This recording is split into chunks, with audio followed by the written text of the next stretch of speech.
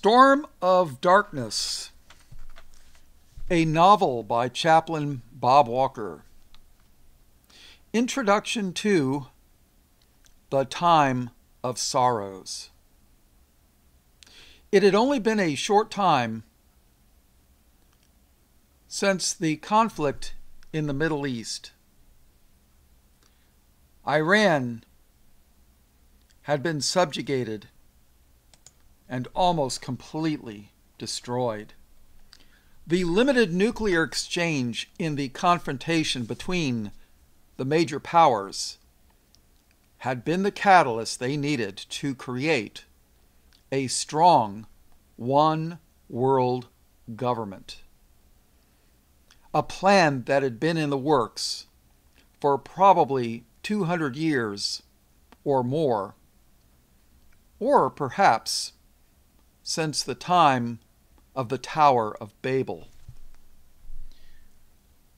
The media harped constantly on needing a strong one-world government to prevent cataclysmic future wars. Third world banana dictatorships would now have an equal democratic voice in what happened inside the United States, Canada, and the European Union.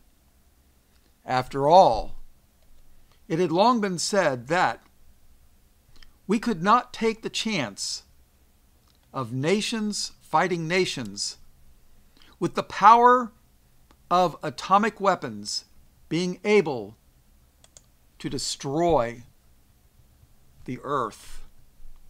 We must have a powerful one-world government to prevent these wars once and for all. The newly adopted United Nations, UN government, now superseded the U.S. Constitution, which was nullified. In the book of Mark, King James Version, chapter 13 and verse 1, And as he, Jesus, and as he went out of the temple, one of his disciples said unto him, Master, see what manner of stones and what buildings are here? And Jesus answering said unto him, Seest thou these great buildings? There shall not be left one stone upon another that shall not be thrown down. And as he sat upon the Mount of Olives, over against the temple, Peter and James and John and Andrew asked him privately, Tell us, when shall these things be? And what shall be the sign when all these things shall be fulfilled? And Jesus answering them began to say, Take heed, lest any man deceive you. For many shall come in my name, saying, I am Christ, and shall deceive many. And when ye shall hear of wars and rumors of wars, be ye not troubled, for such things must needs be, but the end shall not be yet. For nation shall rise against nation, and kingdom against kingdom. And there shall be earthquakes in divers places, and there shall be famines and troubles. These are the beginnings of sorrows. Hate speech was mandated illegal under United Nations law, as it was arbitrary and severely punished. Racism and homophobia was to be stamped out forever. Only whites are racists, and Christians are homophobes. Anti-Semitism laws were the most harsh and strict. Just saying something against Jews, whether factual or not, was given a mandatory minimum 5 to 10 year prison sentence and retraining. In communist Russia, the anti-Semitism laws were the very first laws on the books after the communist Bolshevik Revolution.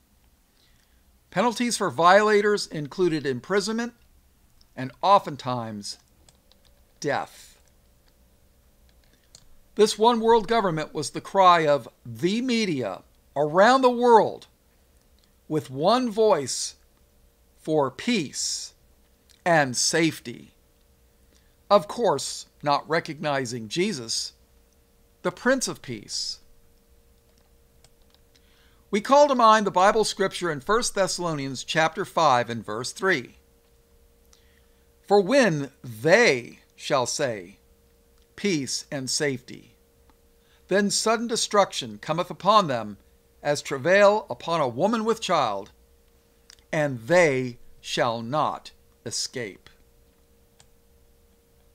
Soon after the war in the Middle East, the world economy experienced a total collapse with the massive debt that war causes.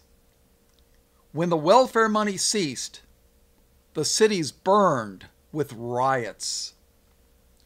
Gone were the days of soup kitchen lines of the last depression of the 1930s.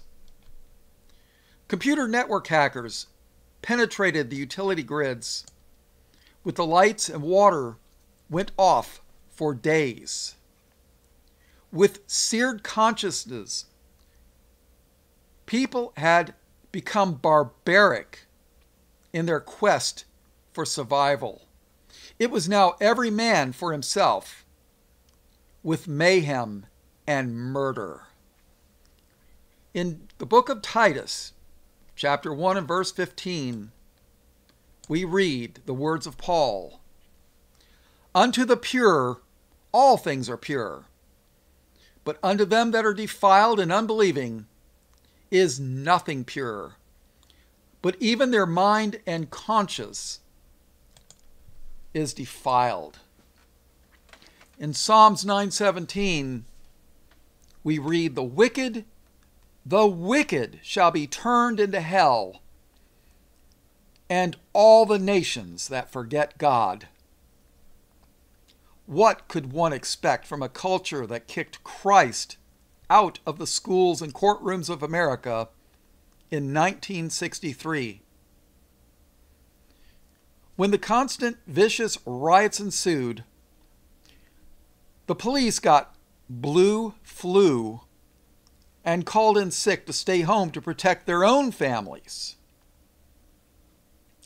The European Union, or EU, was also experiencing these problems with the large refugee and Muslim populations, and their cities were ablaze, according to worldwide news sources. Since the police were ineffective, the military was called in to quell the violence. In the U.S., the military was given orders by the new United Nations government to confiscate all private firearms. Some decent men in the military had a problem with shooting U.S. citizens that refused to give up their guns. A few citizens fought back saying, "You can pry my gun from my cold, dead hands." Many U.S. troops were more than happy to comply with that request.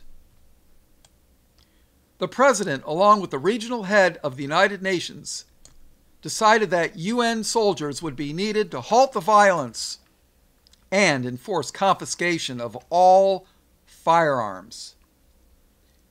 Anyone caught with a firearm could be shot on sight without trial. Foreign UN troops would not have a problem killing U.S. citizens that refused to comply. Even under the wicked rule of Rome, one was allowed to own a sword in self-defense, as Jesus said in Luke chapter 22 and verse 36. Jesus speaking, Then said he unto them, But now he that hath a purse, let him take it, and likewise his scrip, and he that hath no sword, let him sell his garment and buy one. Jesus said, Buy a sword, not to kill, but to protect. Chinese and other foreign national troops poured into America, and many were amazed at how quickly they arrived in force. Some claimed they were already here in America and Mexico awaiting orders to deploy. These heartless, soulless troops had no problem with killing U.S. citizens who refused orders from the UN world government. The law was that those who concealed a weapon were told that if it was found, the family would lose their property and the owners would be thrown into prison if not shot on the spot. Wives and children were encouraged to turn in their husbands and families or else suffer the same treatment. Wives and mothers turned against their own husbands and sons to be able to remain in their family houses. Criticism of the new United Nations government was punishable by an automatic prison sentence. Food was severely rationed, and most were on an almost starvation diet. Obesity was no longer a problem in America, which had formerly been the land of plenty. Family pets often ended up on the dinner table. The elderly in nursing homes were left to die if their families did not provide for them. After all, someone had to provide food for the millions of United Nations troops occupying America and the third world refugees that were constantly pouring in. Those who snitched and turned in neighbors were given extra food rations, and many turned against their neighbors for a mouthful of food. The curse of Esau was replayed many times over in the new America. Distrust and fear swept the nation that was almost devoid of the God of the Bible. Neighbors hated neighbor. Gone were the words of Jesus in Matthew chapter 22 and verse 37. Jesus said unto them, Thou shalt love the Lord thy God with all thy heart, and with all thy soul, and with all thy mind. This is the first and great commandment. And the second is like unto it, Thou shalt love thy neighbor as thyself. On these two commandments hang all the law and the prophets. Many were forced from their homes and moved into UN-mandated communal living accommodations like apartments in a total surveillance state. White privilege was not to be tolerated. Whites were forcefully relocated from their family homes to new multicultural residences, and this was enforced at the end of a bayonet. Whites were removed from virtually all positions of power in the new government and business, this ensuring the obliteration of racism.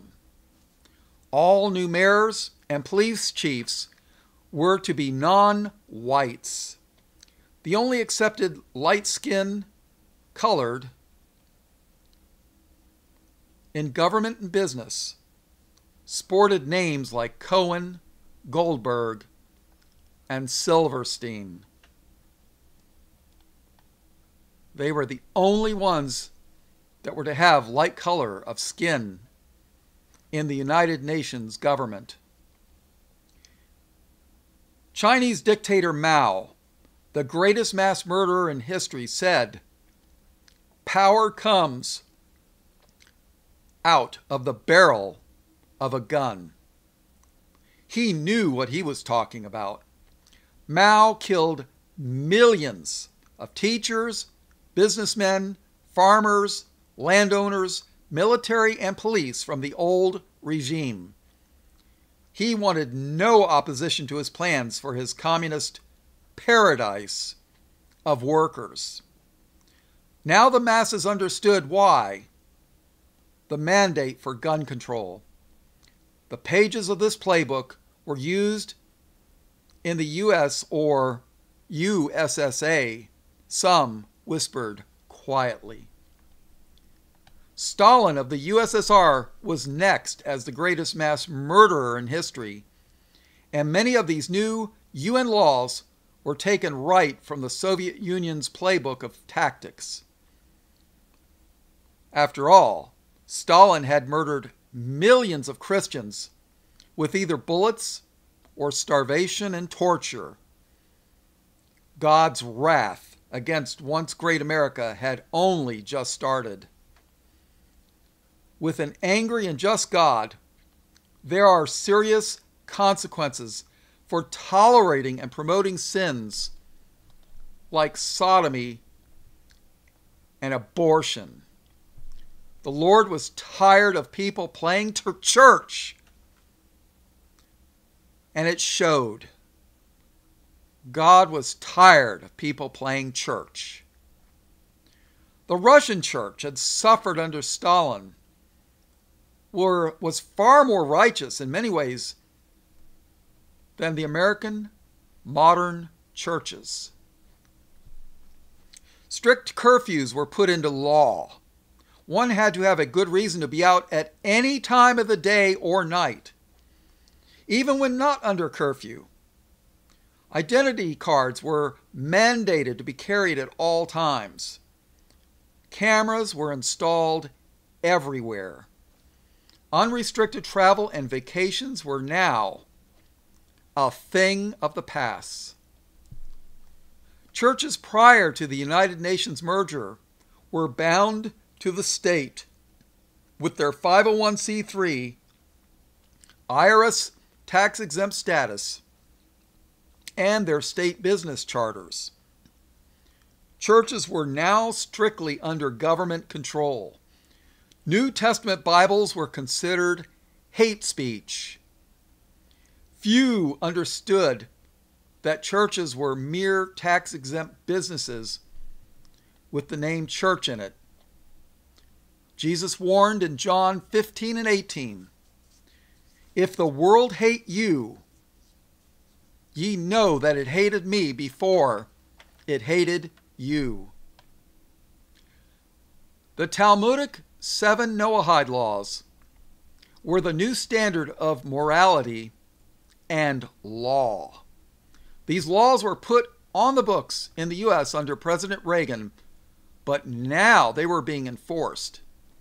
These 7 laws were allegedly given to Noah. But where is that in the Bible? Nowhere is where. The 7 Noahide laws are as follow. 1. Not to worship idols. 2. Not to curse God. 3. To establish courts of justice. 4. Not to commit murder. 5. Not to commit adultery. 6. Not to steal. 7. Not to eat flesh torn from a living animal. On the surface, these do not sound so bad to a Christian, but the Talmudic rabbis that run the institution of Judaism interpret these laws differently.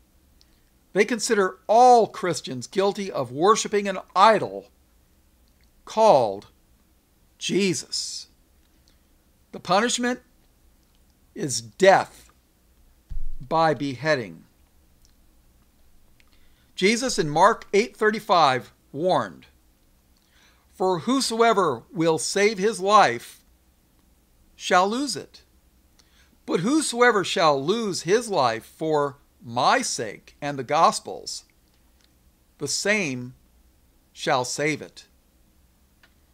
In Revelation 20, in verse 4, John writes, "And I saw thrones, and they sat upon them, and judgment was given unto them.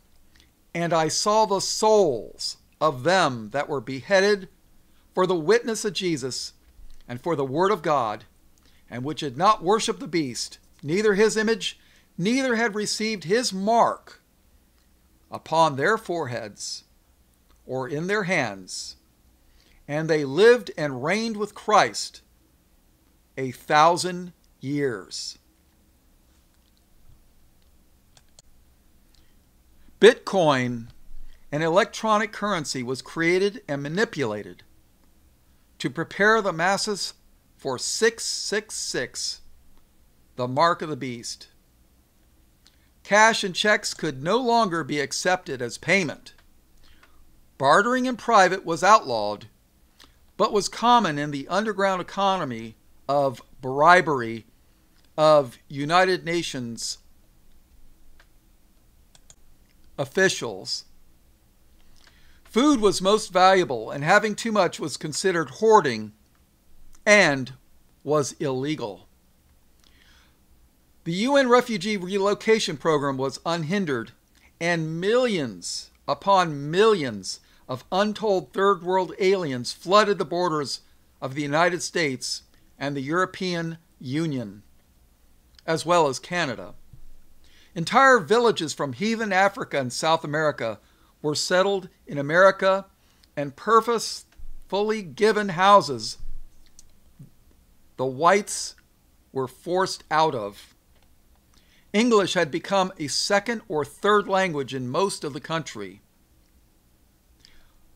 "We are the world, we are the children," Michael Jackson had sung for UN unity. Yet the God of the Bible warned and demanded separation and segregation, and warned of its consequences. In 2 Corinthians chapter 6 and verse 15, we read, "And what concord hath Christ with Belial? And what part hath he that believeth with an infidel? And what agreement hath the temple of God with idols? For ye are the temple of the living God, as God hath said, I will dwell in them and walk in them, and I will be their God, and they shall be my people. Wherefore, come out from among them, and be ye separate, saith the Lord, and touch not the unclean thing, and I will receive you. Wherefore come out from among them, and be ye separate." Verse 18, "And I will be a father unto you, and ye shall be my sons and daughters, saith the Lord Almighty." The media openly spewed their hatred against whites for their oppression and colonialism against people of color. Crimes against whites were rarely punished, even if the perpetrator was caught. With the guns gone, crimes against whites was rampant. What had happened to South Africa had come to America and Europe. Rape was becoming a common problem among white women, especially those Jezebels who had divorced or turned in their husbands for some offense and now were traveling alone. It was not only the heathens living among us who performed this heinous crime. It was also the UN military who raped and stole anything they wanted at will. Women who dared report these crimes by the UN troops were escorted to the local headquarters for statement and were often never seen from again. Things were dangerous for escorted women. Those who had no escort protection were easy prey. There was a saying, to be an unattractive woman was a blessing. It was not uncommon for attractive females to be raped several times in a single day. Whoredom and harlots were given more than they wanted in the judgment of the Lord. No longer did females dare parade around in skimpy attire, showing off their bodies. In World War II, the victorious Russian communist troops raped any German they wanted with impunity. Again, it was said that to be an attractive female was a curse. Blessed were you if old, fat, and ugly. Sometimes those women and children were often just killed out of hand. Freedom of speech was outlawed, as was much of the internet, since it was tightly controlled. Christian evangelism was forbidden, even in churches that were state-run. God was allowing Satan to separate the sheep from the goats. The Zionists had destroyed all outside Islamic military opposition to rebuild a temple for animal blood sacrifice. This was sheer blasphemy against what Jesus had done on the cross, and former, quote, Christian, unquote, TV preachers praised the work done by the two major Jewish groups on the dedication of their temple. The Temple Mount Faithful and the Temple Institute groups had agreed to work together, and they had put the temple building together in record time with no expense spared on this monument of blasphemy against the Son of God. The true church went underground, and this is their story. Read by Chaplain Bob Walker, September 28, 2019, in anticipation of a war with Iran and its destruction, and what will ensue afterwards, making no claim to being a prophet. So, and hopefully the book will be done one day, God willing. All blessings, praise, and honor to Jesus, who is the Christ. In his precious name, amen.